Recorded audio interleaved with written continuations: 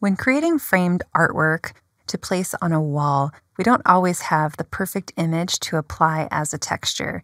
Maybe we see artwork while we're out and about and we take a picture of it. It may be at a slight angle, it may be slightly distorted, but we'd like to apply it to a frame so that we can see how it would look on a wall in scale. So in this case, I'd like to put a piece of artwork over the sofa here, and our image is distorted a little bit as though we took a picture of it at an angle. So first I need to draw the frame to apply the artwork to. So I'll go ahead and get my rectangle tool, and I'll draw right over the top of this wall. This wall is already part of a group, and so it works well to just draw a rectangle right over the top of that. And if you got a measurement of your artwork, then that would work well. I'm just going to go ahead and draw a rectangle here. But again, you would measure the artwork and then draw a rectangle the same size as the artwork. So I've got a face here, and it's Z-fighting with the wall because it's on the exact same plane as the wall behind it. So I'm going to go ahead and pull that forward, P for push-pull, and I'll pull it forward an inch. Now I'm not getting that Z-fighting anymore. Next, I'd like to give it a bit of a frame, so I'll go ahead and offset it. So the letter F for offset, or this icon here. Click and release on the face, and you can choose how thick you'd like the frame to be. I'm just going to make it 1.5 inches, 1.5, enter. And now I have a face to apply my artwork to.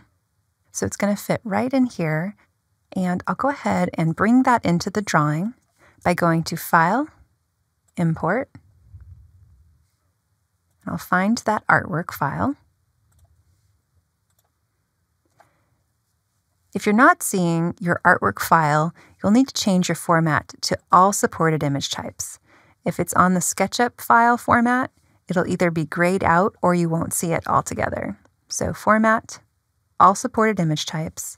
It's at full contrast. I'll go ahead and click on Artwork. And in this case, instead of using it as an image, I'd like to apply it as a texture.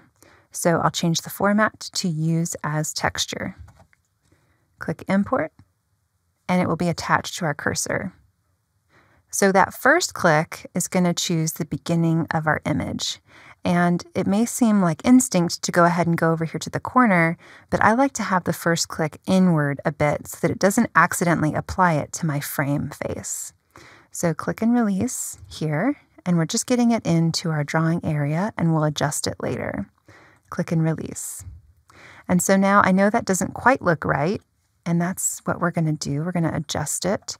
So because our image was taken at an angle, we need to go ahead and adjust it and fix it so that it fills our entire frame. So to adjust the texture, I'll right-click, choose Texture, Position. And we're presented with a few different colored grips. I can click and drag on my drawing to bring it into view. Good enough. And these grips all kind of do something different. The blue distorts it this way. Yellow does something similar. These two will help us pan around the drawing, and this one adjusts the scale and the angle of it. To take it a step further, though, this one doesn't quite look right. We still need to adjust the distortion. So I'll right-click, Texture, Position.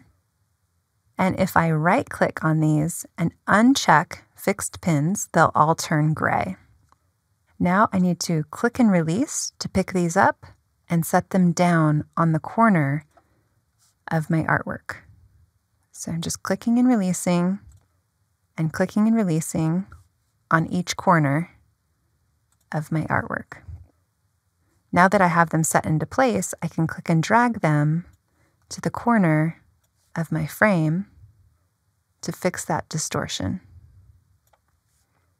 I'll hit Enter to set that into place, and now that looks a lot better, and it gives me a better idea of what that previously distorted picture will look like. Be sure to triple click 1, 2, 3 so that we can collect all of that loose geometry and group it together so that we can easily move it along our wall and add more images.